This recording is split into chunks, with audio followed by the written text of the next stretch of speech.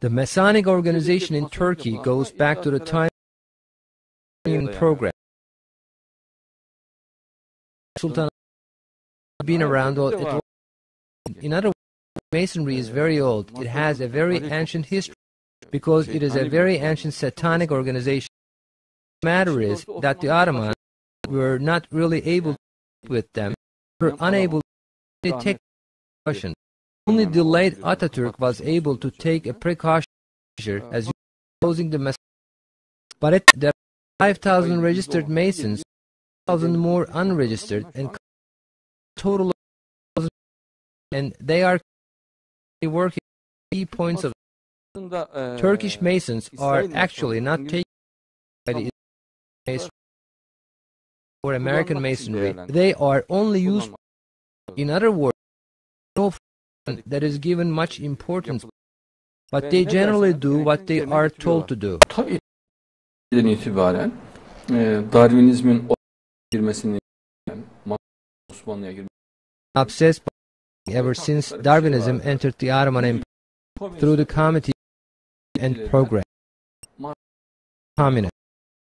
In Marx, Hegel and Engels, Darwin was right all the way, but they knew they could never that on the for what was to be done. They decided to create a Masonic works gradually. They decided to neutralize supporters and use their resources. For example, if Adnan Menderes is on the scene, hang him, kill intellectuals if there are. For example, there is Harun Adnan Oktar on the scene, under him of being ill, into a mental hospital, accuse him of using cocaine, make a plot for him. As you know, mixed cocaine in the security department, that's totally unbelievable. But you were clear that. Yes, been cleared from that, but see they have, the courage the organization has. Türkiye'nin masonluğu Avrupa masonluğuna bağlıdır. İngiliz Free independent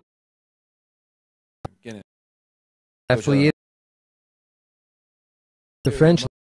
There are no independent masonry in Turkey. The organization is so they do what the French and British tell them to do.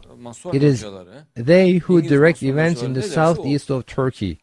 The supply of external support for activities, the support provided by of the press, all this happens. In other words, if the Masons withdrew their support, the would immediately lose all its power.